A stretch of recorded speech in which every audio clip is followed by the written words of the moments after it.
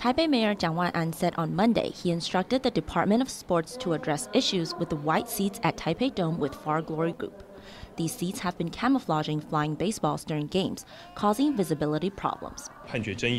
I have requested the Department of Sports to ask Far Glory to address concerns about seat colors, camouflaging balls, and make immediate improvements regarding the controversy surrounding the decision. In Sunday's game between the Uni President Lions and the CTBC Brothers, a fly ball to right field vanished against the white seats.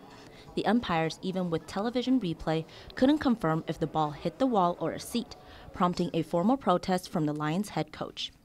Mayor Chiang emphasized that the seat color problem has been raised repeatedly without any resolution. A few months before the official opening, we proposed to Far Glory that the seats be fitted with covers.